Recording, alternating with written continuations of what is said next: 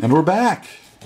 The second half of our exam 3 review, where we're going to focus on bonding, covalent bonding. We're going to determine the number of valence electrons in a molecule or ion, shape, bond angle, and polarity. So we've been doing a lot of this in class. We had a little ball and stick model lab that we did in class that hopefully you folks can refer to.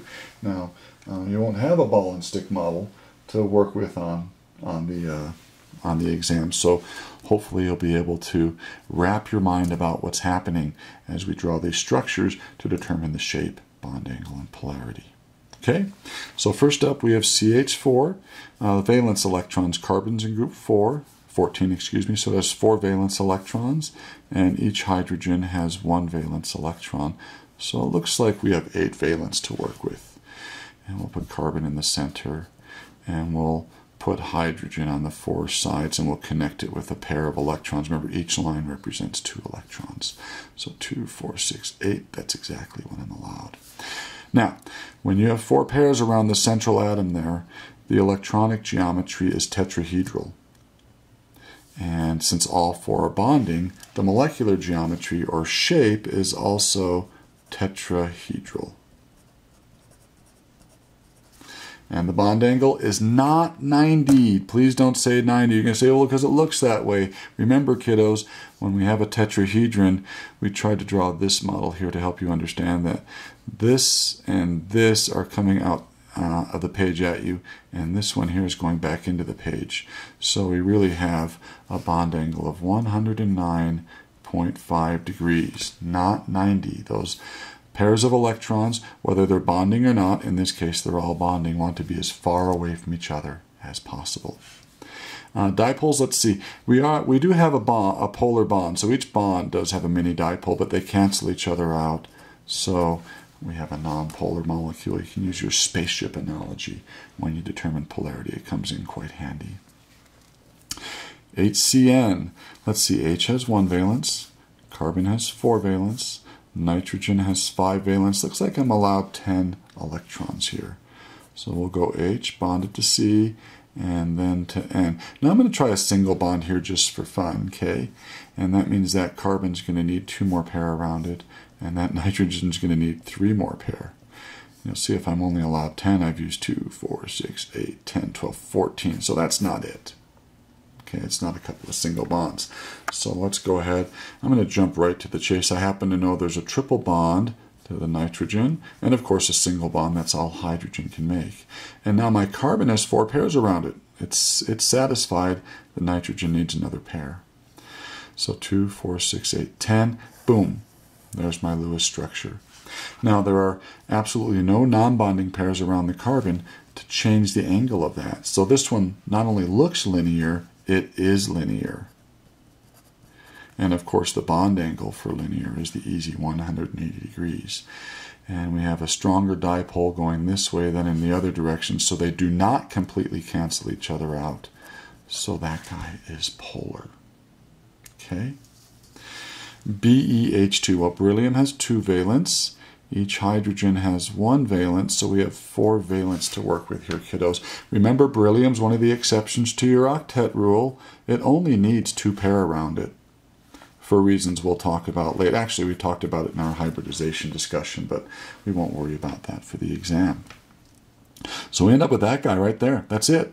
Beryllium satisfied with just 2 pairs. Of course, hydrogen is satisfied with 1 pair. So you're finished with BeH2 as far as the Lewis structure is concerned. There are no non-bonding pairs around beryllium to push the angle down. So that guy, once again, not only looks linear, it is linear. So that's 180 degrees.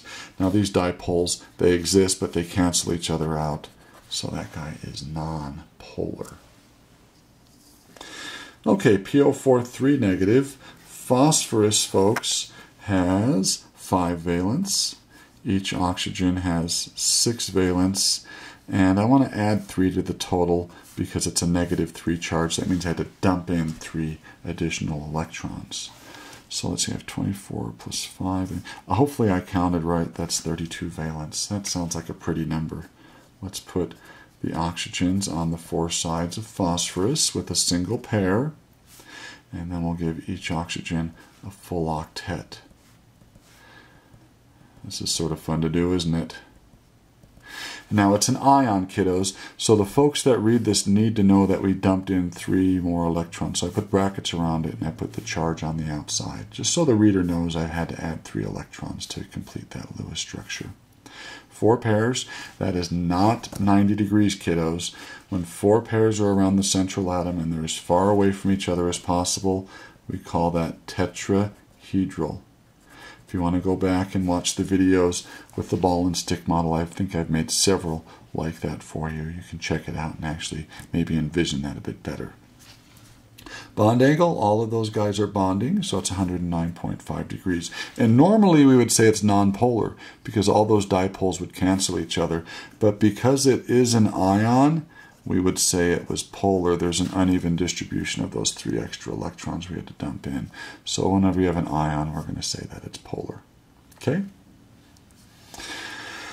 Okay, O3, that's ozone, folks. So it's 3 oxygens, and each oxygen has 6 valence. So it looks like I have 18 valence to work with here. And I'm going to go ahead and jump right to the chase. I know I'm going to have a double bond there and a single bond here. This oxygen will need 2 more pair. This oxygen needs 1 more pair to give it its octet.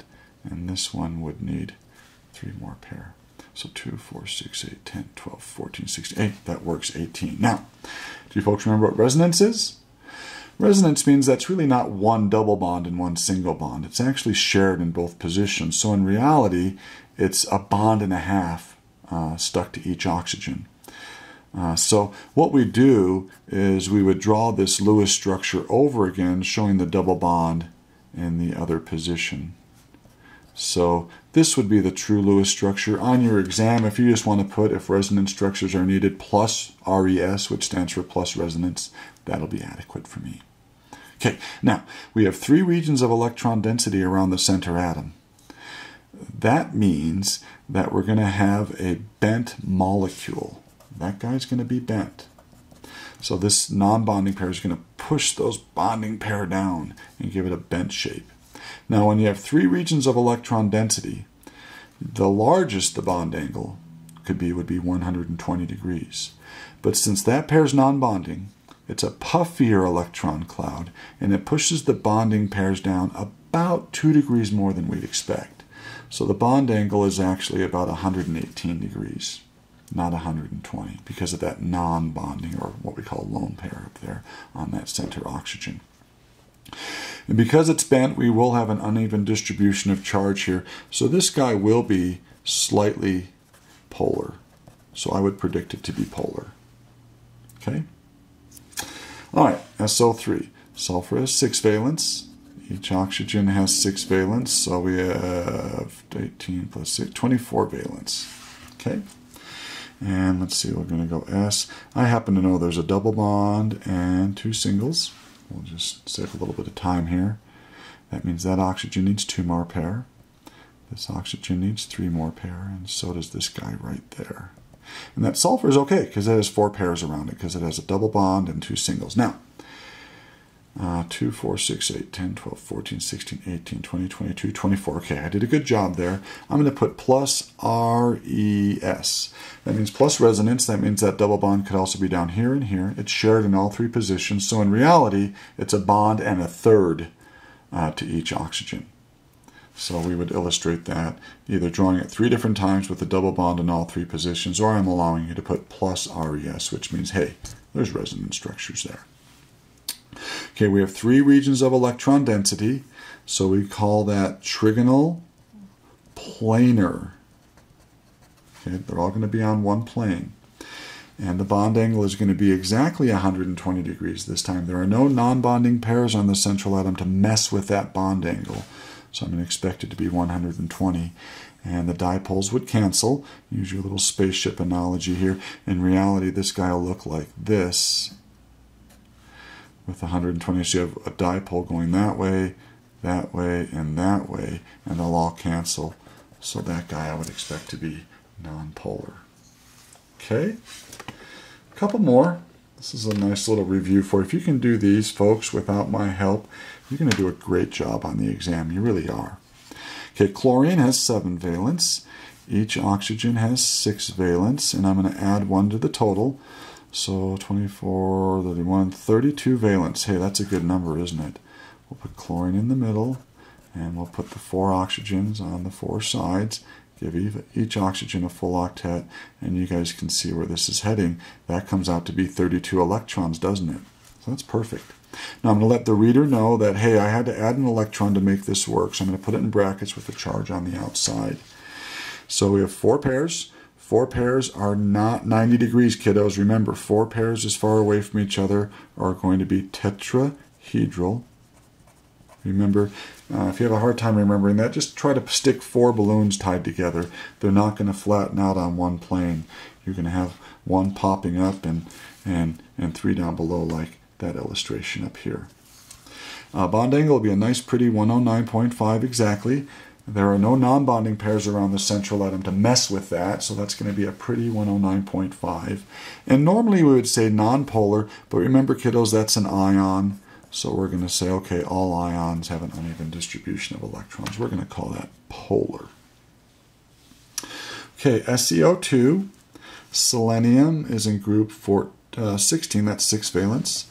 And each oxygen is also in group 6, so that's 6 valence. That's 12 plus 6, that's 18 valence. So let's try this here, kiddos. We're going to go Se.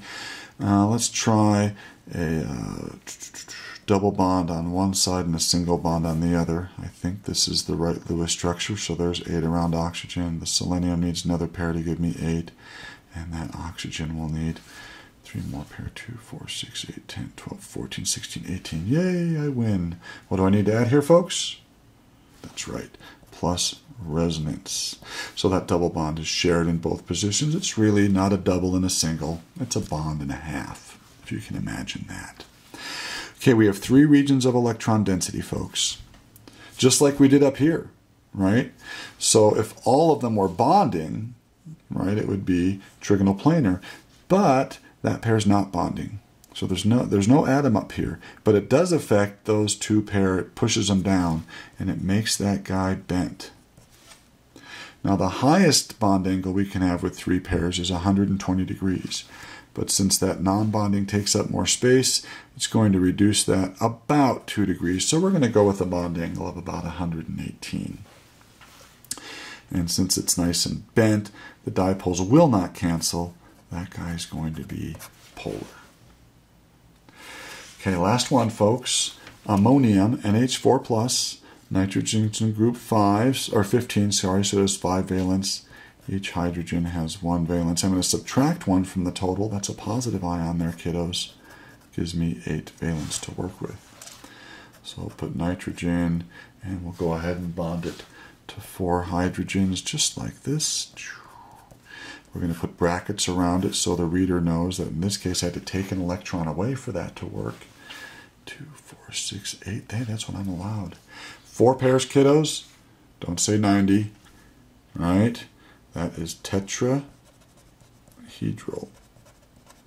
And the bond angle is going to be a nice pretty 109.5. Normally we'd say that's nonpolar, but hey, kiddos, we have an ion again, so we're going to call that polar.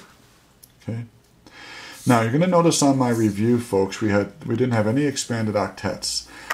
So don't worry about expanded octets on this exam. If they do show up on the test, folks, we'll make them extra credit. So you'll see if I decide to put expanded octets, there'll be a bonus section on the exam for you guys to deal with. And you can attempt that if you'd like. Okay?